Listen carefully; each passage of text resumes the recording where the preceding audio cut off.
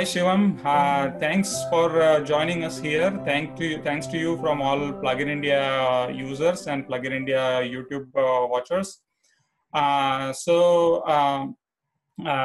time we talked, you mentioned that you are in China right now, and you have a company that works in the field of electric vehicles, helps people, and other companies set up business opportunities in China. Get work with business opportunities in China.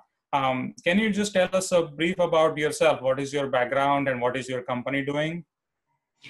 Sure, my pleasure, Kedar. So I came to China in 2016 and I started working in the lighting industry in marketing and business development.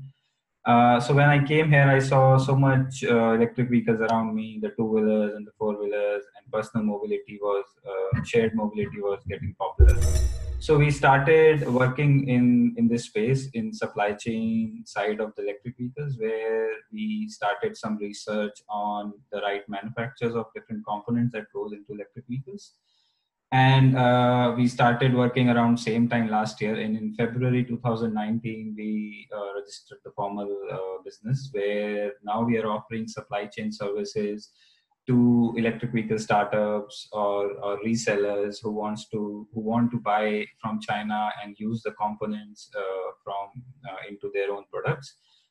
So we offer services like finding the right product, right supplier, some quality inspections, third-party audits, and shipment inspections, and all those supply chain services that would help. Every day almost it feels like China is making news in the field of electric vehicles, and we hear so much and we read so much, and it just seems exciting. Like not too long ago, China was not there on the radar of electric vehicles, and it seems like number one country today. So our readers are very curious. Can you just describe what is the current situation on roads of China today? How many electric vehicles you see, of what type, and two-wheelers, four-wheelers? What's going on? Sure.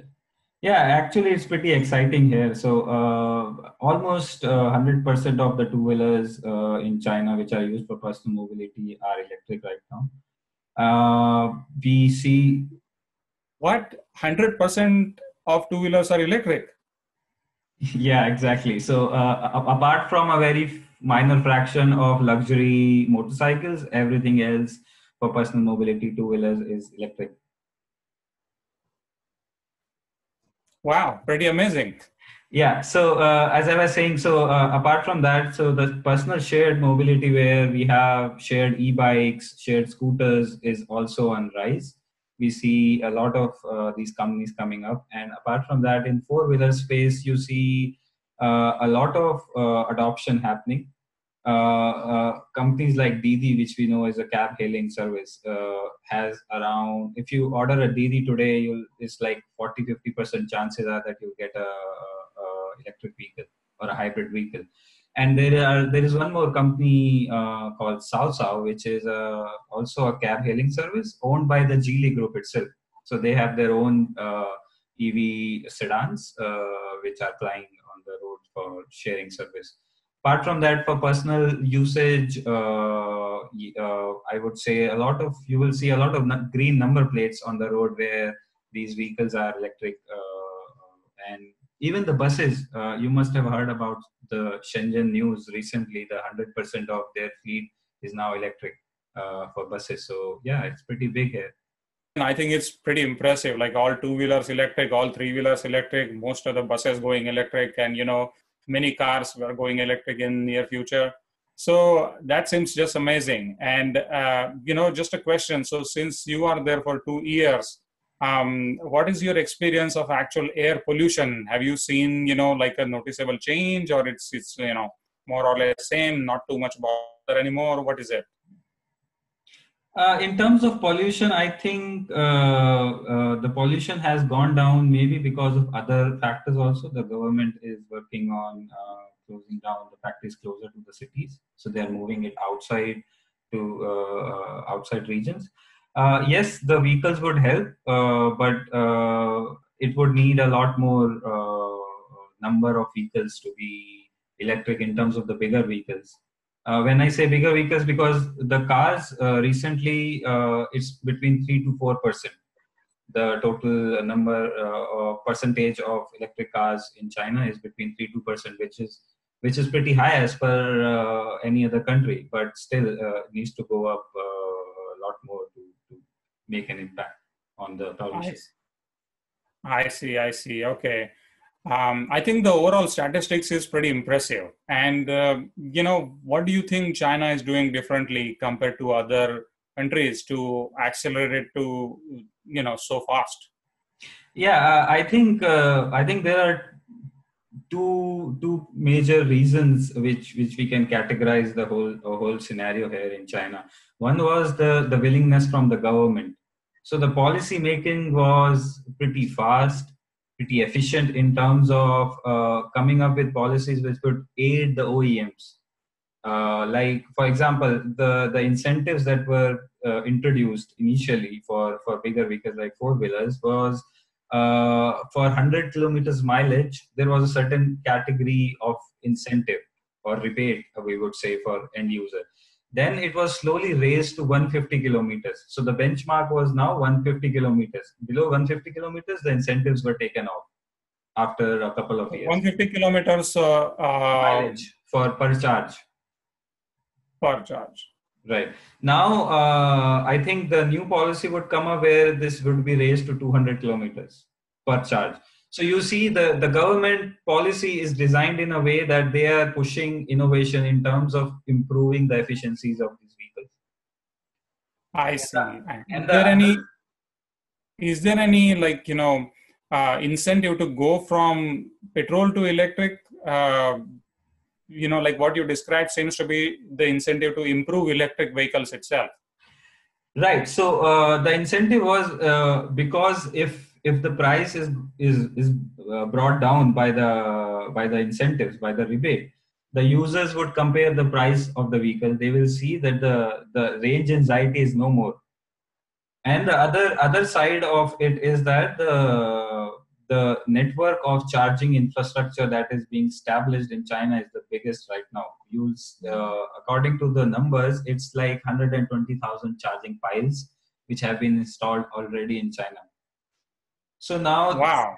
the range anxiety is not there, and now the user knows that if I'm on the highway, I will always find a charging station at certain distance. So all of that, and the prices are slowly coming down as the batteries are getting more affordable. So now the adoption is obviously going up. That's pretty impressive. So it's like, combined effect of incentives as well as the setup of charging infrastructure has helped China to move rapidly in this direction. So just coming back to the incentives. So, we have often discussion of two incentives: supply side incentive and demand side incentive. So demand side incentive where you get some rebate, like, you buy a car of whatever 10 lakh rupees and government gives you like 1 lakh rebate, and then it actually cost to you is only 9 lakh. So that Mhm. creates demand. But then is there any supply side incentive also that, encourages companies to produce more electric vehicles? Because we So saw some good example of that in United States. The tightening fuel standards really helped companies think in the direction of more and more hybrids and more electric in last 2 decades or so. right. So there is a very interesting policy that the government here was working on. It's a credit system. To be explained in a very layman term, it's a credit system where each OEM or the manufacturer would have to achieve certain credits. So how you achieve credit is either you make cars more efficient, so their average in gasoline cars goes up, or you make them electric. So what happens is that the OEMs has to achieve certain credit score. If they don't achieve it annually, they will have to buy the credit score from a company which has overachieved. Like for example, if I need to achieve 10 and my competitor also needs to achieve 10, I got 8 and they got 12. So I would have to buy 2 from them. Otherwise, I see. the company would be penalized by the government. So those were the kind of supply side policy making that are also pushing the OEMs to make better or more efficient cars or electric cars. I see, I see. Okay. So that seems like supply side incentive, demand side incentive, and charging infrastructure. These three are the critical components of, China's push in the direction of electric vehicles. Definitely. And as I mentioned from the public transport also, so now the government, the city level governments are completely changing their fleet into electric, like Shenzhen did. Now, my city, I'm in Ningbo, also is slowly upgrading its fleet to electric. So that is also for public transport side. And we discussed already from the retail user side.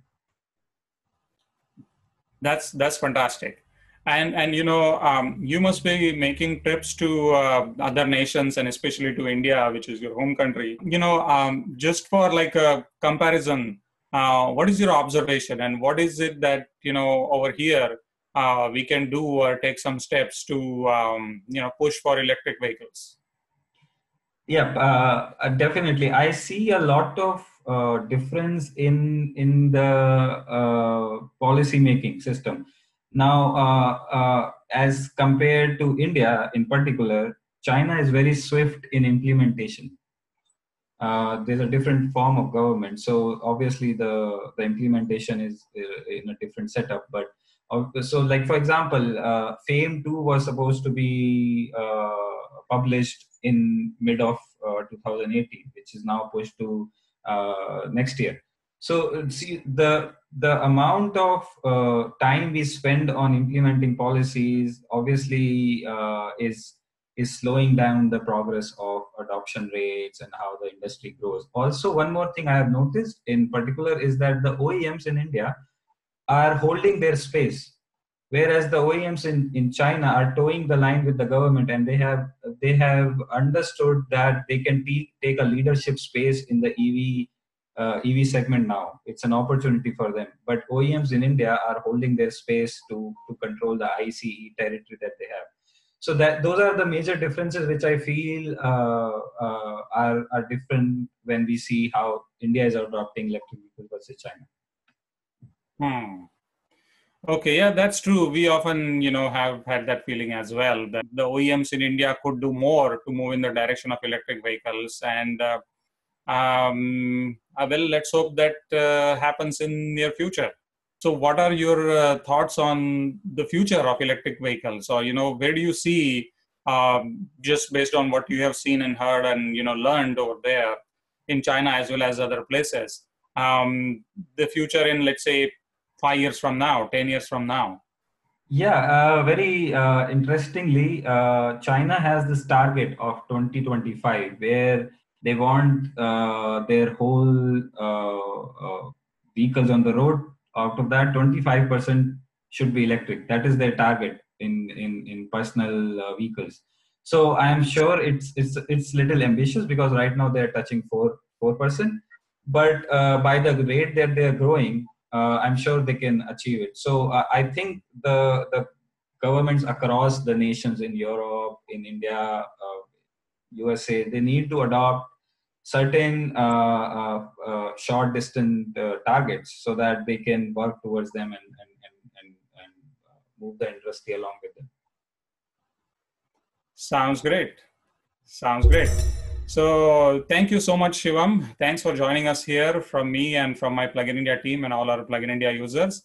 And we hope to hear more news from China, and we hope all this information helps our users to understand the picture better. And hopefully some people in the policy circles are watching this as well, and helps them to get an understand some aspects. And thank you overall for joining us here and all the information. My pleasure, Kedar. Thank you. Thanks a lot for your time.